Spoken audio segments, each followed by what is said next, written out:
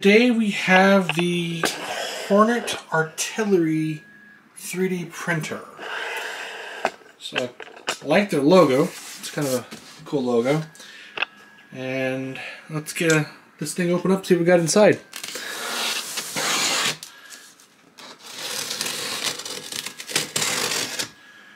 This is a very large box. All right. Get this opened up, shall we?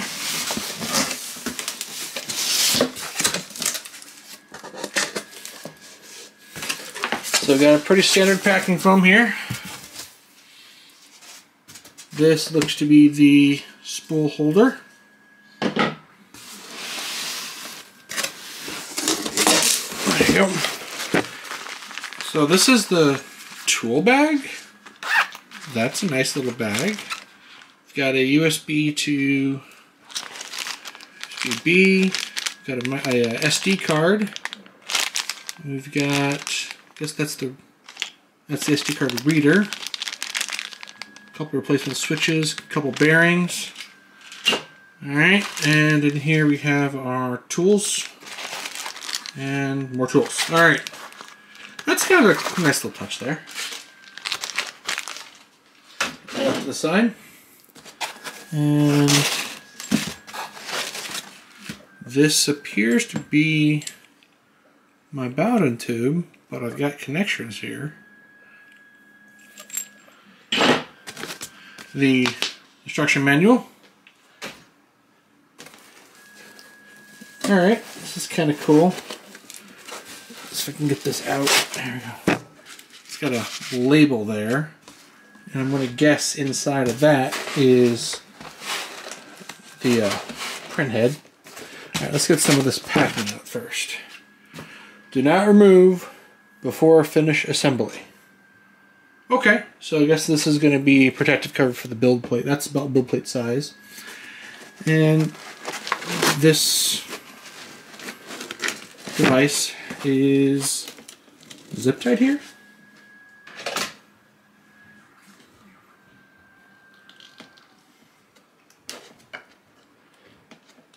That.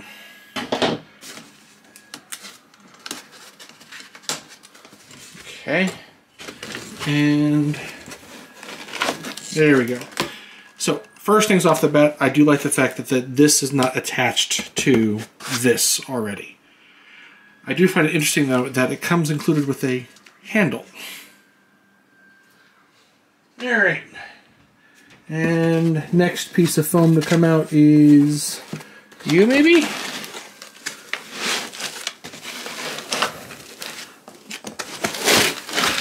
There we go. That down at the side. And then, oh, here's our power cord. Nothing else in there. Let's get the print head out of here. It looks like we have two fans for cooling. Alright, now how do I get this guy out? Okay, so this guy just lifts out. And that should be the box out of our way now. Alright. Go ahead and lower this a bit. Right off the bat, we have our dial controller, and I'm not going to remove it. This is a textured build plate. That's nice. And underneath here, I can see some foil for heat. Alright, well, next thing to do is open up the instructions, make sure I'm not missing any pieces, and I guess I should start coming back with assembly. Alright, as with most of these partially pre-assembled units, our first task is going to be getting this piece attached to this piece, which is also usually always the most cumbersome. I haven't figured out a really good way of doing that just yet. Anyway, so what I'm going to do is I'm going to take this, and line it up over here using the pre-installed bolts here. They're already came partially inserted. Let's go ahead and just tighten this side down a little bit. Don't want to get it all the way just yet, just to get it started. And same with bolt number 2. And then we're going to rotate this entire unit 180 degrees and do it on the other side. Being very careful not to try to bend, twist, or misalign anything. Let's get you over here so you can see what I'm doing. And right in here as well. Now, since I've already got the other side started, I will go ahead and cinch and tighten this one down, just so I can flip it over and do it again on the other side.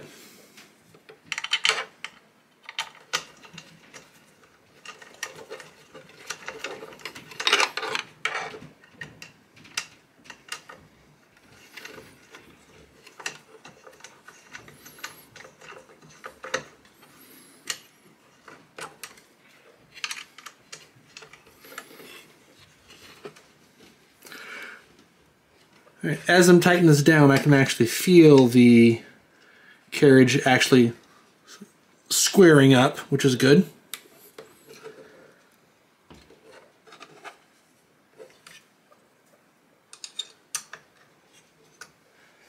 And rotate it all back to the side again.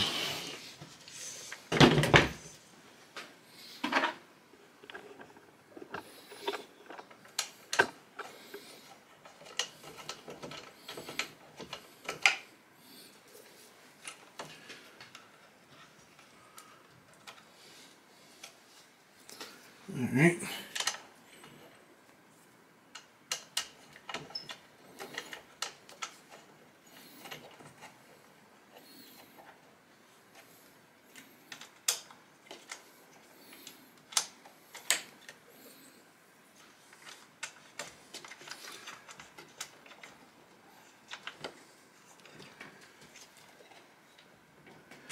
Alright, and tighten this down one last little bit. If this shifts, the whole print shifts.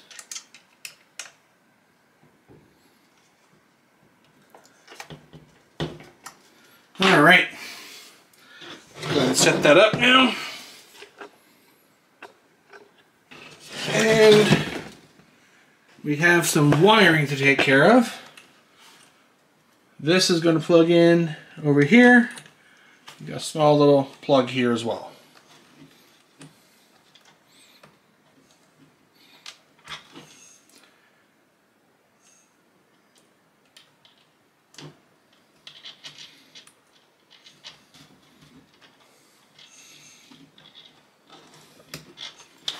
That and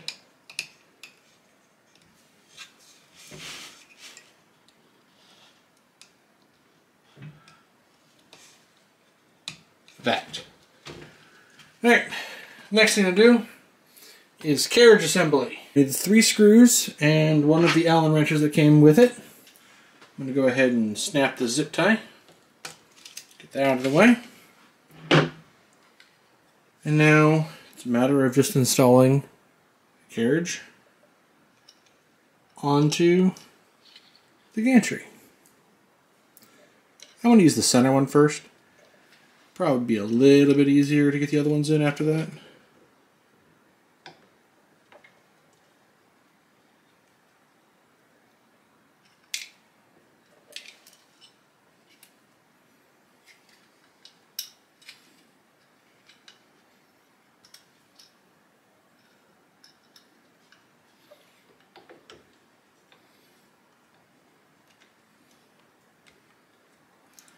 Alright, got that one started. I'm not going to tighten it down all the way, just going to get it snug. Start working on the other 2. That way I can pivot.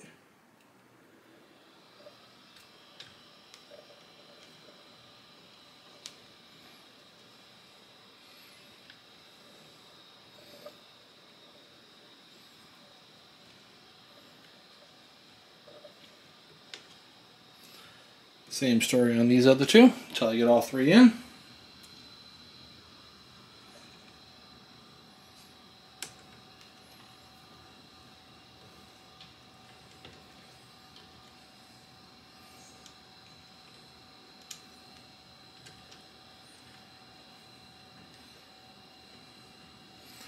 Alright, now that all three are in, I'm going to come back and tighten them all up.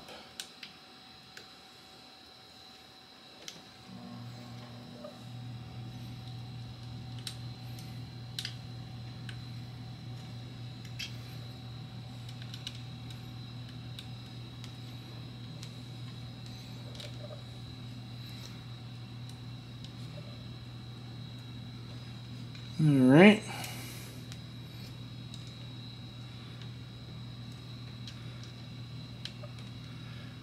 Now that carriage is in place and the hot end's all connected, we're going to take our extruder cable.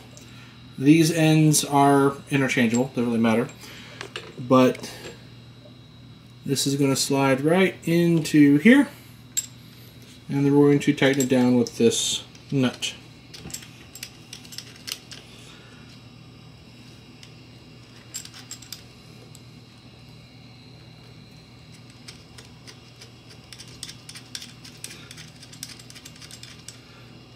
Alright, so that's now locked in place. Now the cool thing is, not only is that the feeder, but that's also the data port too. Helps clean up some of the lines. Alright, now we have this cable back here. We're going to plug it in back here. I don't know if I can get a good look at that.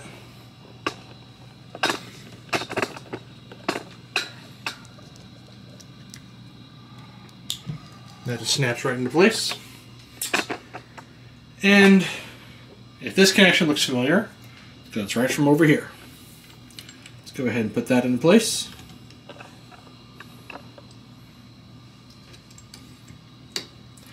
Nice and snug.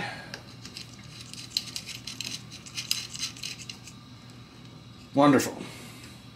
And let's get this zip tie out of our way too. Oh, already got that one. Alright, next thing we're going to need to do, again using one of the included tools, right here, is there's a belt tensioner on this side of the carriage. Using the nice handle, I'm going to flip this around and see if I can't get a hold of that belt tensioner.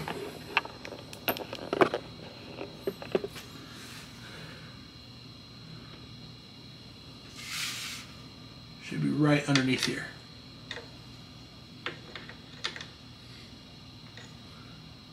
Okay, a little bit more.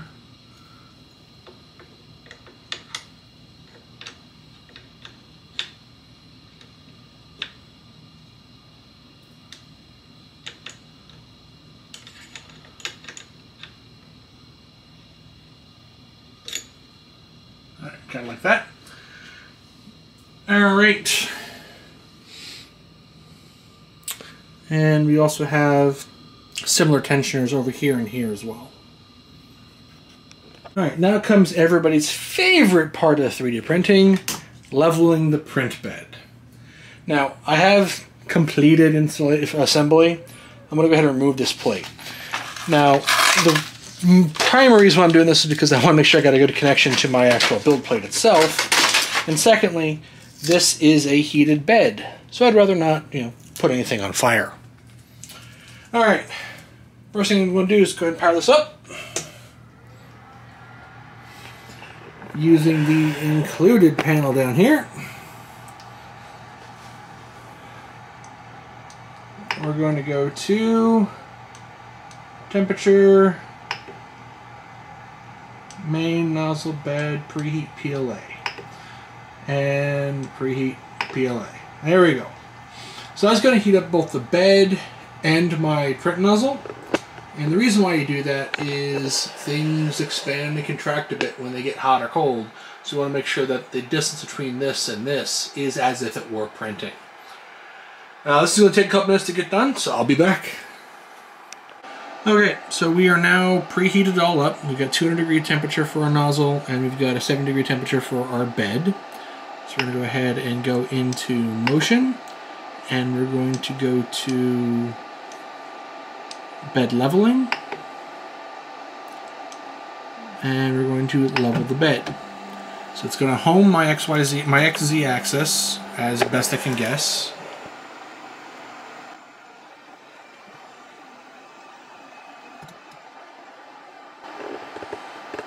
And click to begin.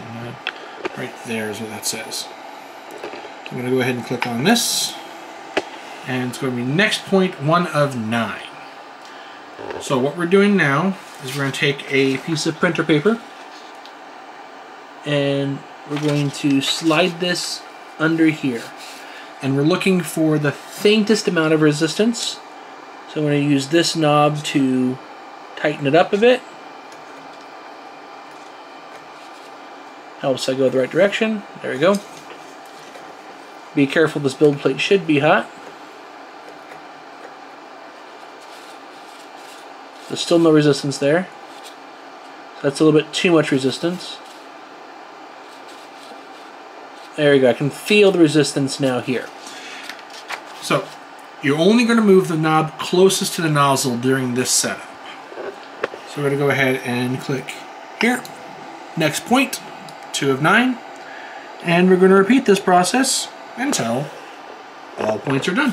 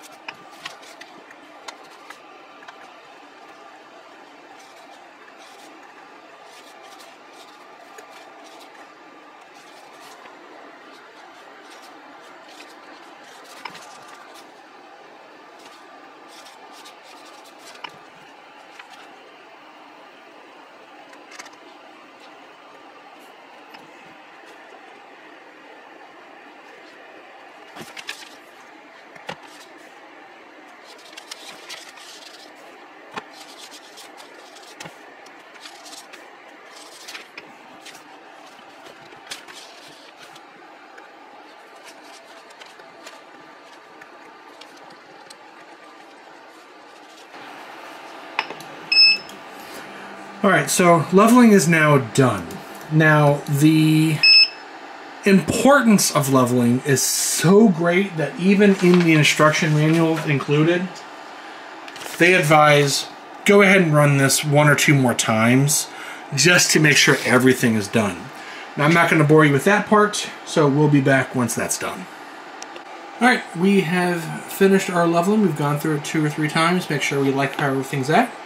Next thing to do is go ahead and get some filament loaded in here. I'm going to come down to change filament, and we're going to go to load filament, and it looks like the carrier rises off the bed a little bit. You can hear the wheels turning here.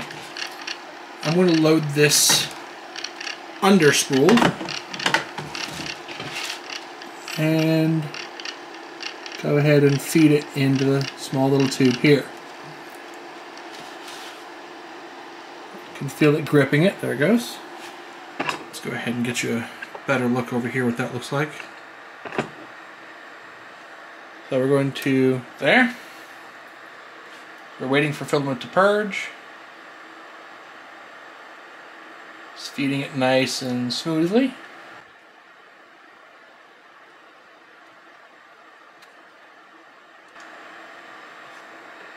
We're going to purge some more. So we haven't quite got any coming out of our head yet.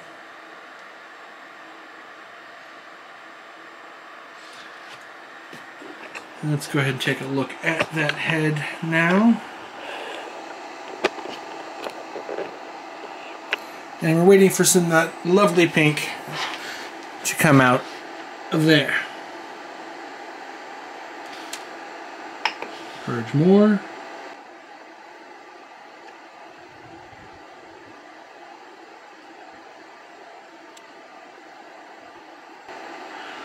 Would have liked to be able to see how much has gone through here, but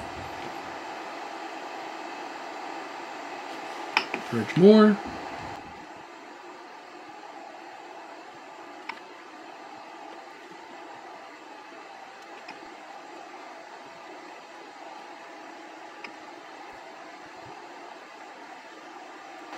There's our first couple of strings coming out. One more purge should get us a pretty smooth flow now. And it looks like this head was tested to something else. So I'm getting a nice, waiting for the clean pink to show up here.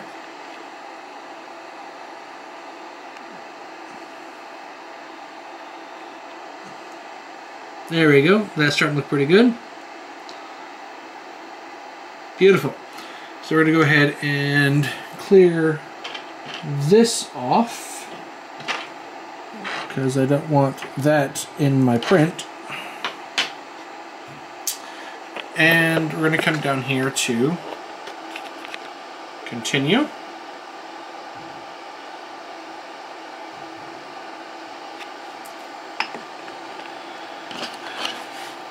I'm going to go ahead and load the included micro SD. Oh, sorry, the micro SD adapter. We've got a 4 GB micro SD in here. And let's see what goodies they have loaded for us, shall we? I'm going to come over to here, and we're going to go down to print from media. And I like the cube G code. Let's go ahead and print that. Let's see what surprise they have in store for us. Let's go ahead and look here. So the bed is now heating. It should be aiming for 70 degrees centigrade. And it's kicking up the hot end to 210. My PLA has a print temperature that's in that range.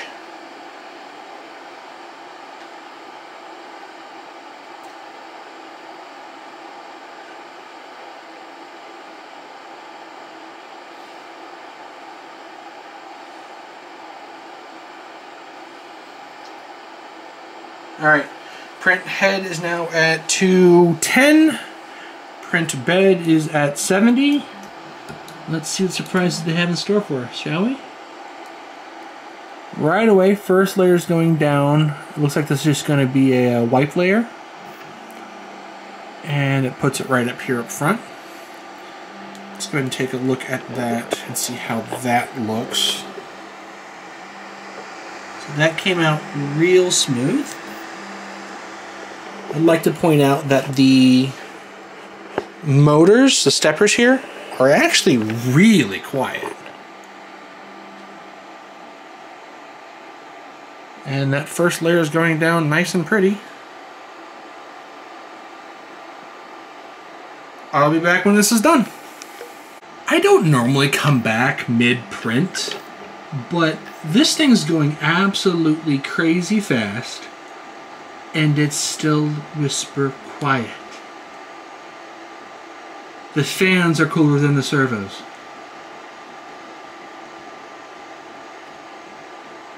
Alright, this print just finished. I've done no calibrations other than just the bed leveling. And this is the included cube. So, pretty good lines here. Got a little bit of ringing here, which could be the table that it's sitting on. And a pretty decent top layer as well. This isn't the best thing to showcase its abilities, so I'll have to find another print to do. But this is a... Here we go.